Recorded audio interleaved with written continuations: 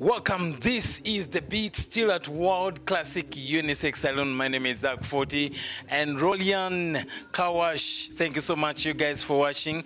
Next to Shell, then Makindi there. Thank you so much for watching and really for enjoying. My name is Zach 40 and you are watching The Beat Reloaded UBC TV as you really so much enjoy. Again, all you have to do is to like our Facebook page, The Beat Reloaded UBC TV. And I'll be playing all your songs. Remember, in your place, wherever you are, to let our celebrities, all of them. And right now, Tulimo World Classic Unisex Salon, Mori the boss World Classic. Why you get there? I get motors. You know, he's a young guy, so we too can be motivated. Maybe celebrity news a little bit. Bitone yafunye motoka empya tujirinze tujajibalaga. Yafunye ka motoka kapya. And abantu besimi. It's okay. It's okay. Naendi wano no musaida mkwano gwange nnyo badambuzeko ogamba chi ndio baba ukoba ki baba bakwetani njogedde lusogo baluki olutabise bakwitani Dr Bitone Uganda. Dr Bitone Uganda. Dr Bitone Uganda.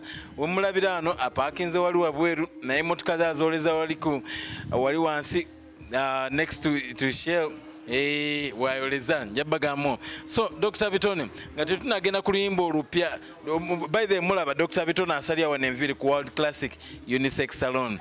Dr Bitone bangamba lumunti wabeerako ejinje eyo kiki ekyaliyo? Omanyinze ekimpisa Bitone nkola ebintu bingi. Ojja kunsanga mu studio nga directing a music. Ate onsange mu writers, onsange mu bayimbi, onsange mu producers, onsange mu music analysts. So nimubani bokiso nomukubi wabiko oli bokisa mulimu gwange kale kyekiringa my apart from music. Yeah, I do kickboxing. So kakati ejinja yali project contract waliwo TV radio station emu yali ejimpadde. Kind of talent search. Mbadde okumala ndoza myezi 2 nga tugezaako kutumbula Bitone kuzuula abaana abasobola okuyimba anti system ogimanyi save UG music tubai tunwa okulaba eba ngambi gundi epas ya ngambi mbwe ate mwagikyusizza kati mu kusooka yali save UG music. Then nitulabika nga tulina okuregisteringa ne tufuna association kubanga Uganda Music Association. Exactly, kati eri Uganda Music. Eba ogaya bakubira esimu okuvuba bweru nabalaba lumu ne lwa meeting nga gaya ayogera bingi. Gaya kyo nzinga simanyi. Buuza epas. Era kati ngawo epas namwabya ojja kubuuza epas yennyini.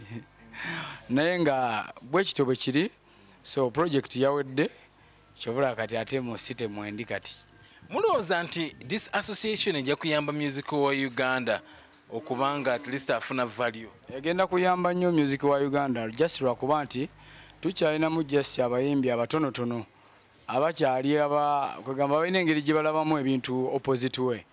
For example, Bebe Cool n'abayimbi abalala abatonotono tulabyeko Gravity bakiddukamu naye nze nga nze Bitone ndaba nga kigenda tuyamba samu kuba kati oba otunuulira ensinga bwetambula n'ebintu nga engeri gye bikolebwa gavumenti kebere gavumenti tewuliriza muntu sekinnoomu naye mubeera nga muli bangi awo gavumenti esobola okwanguwa obbawuliriza nti wojja n'oleeta omulangako for example abantu abakozesa music waffe nga tetusasulwa ffe ng'abayimbi ate abamuyimba.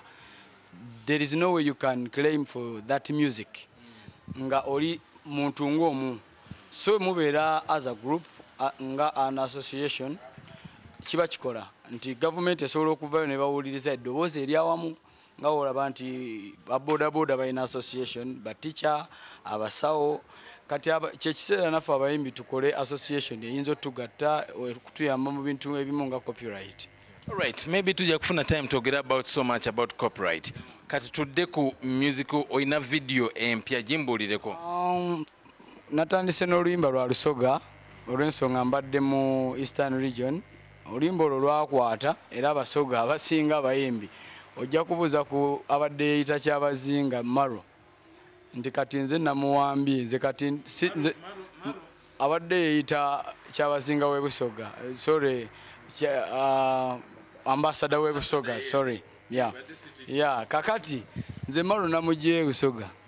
Kati nze akiikirira Abasoga wadde siri muki. Era kati bampita Dr Bitone omudingu w'e Busoga. Ambassador omujje nayo abantu mwesiba ku. Oli mwana Musoga already gundi. Ekyokubeera omwana ate tekikufuula mu buli kimu ekimanyi. Kuba kati ogenda n'olaba bano Abaganda bangi nga tebamanyi kufumba ate ng'olaba batali Baganda bafumba basinga. Omugiso najja n'afumba. Okitegeera. So kakati ebyo bintu byakyukamu. Kyobala natandise n'oluyimba olw'Olusoga baluyita enkodimbo. Video yafulumira abantu bajja bagiraba ku ntimbe za TV UBC.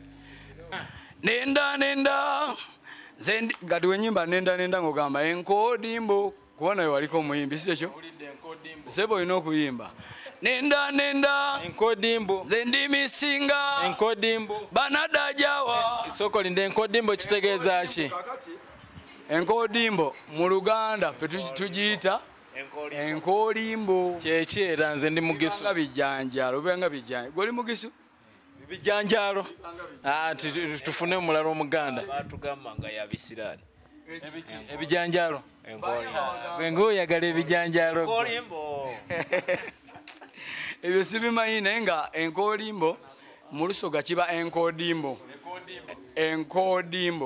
nenda enkodimbo ndi misinga enkodimbo banadajawa enkodimbo daumanga kati korasi yolimba daumanga toyidi Lusoga baba gambitya nnyo munna kati nenda enkodimbo kati ngezaako kuyimba ku bijanjalo ebyo ebyaliwo Abasoga baali babyettanira nnyo nkimanyi bagala nnyo ebijanjalo naye this time njogera ku sisobola byaga muganda wange Bitone yagala ebijanjalo oyo tomuyegako kubanga muva mu kiti kyekimu kakati ngezaako kuyimba ku bijanjalo ebyo babyagalanga nnyo naye kakati story yange eri etya nti babidibya ebijanjalo babidibya lwaki badibya ebijanjalo by'Abasoga lwaki babidibya wajjawo bino binambaale nsonga buli bwali butini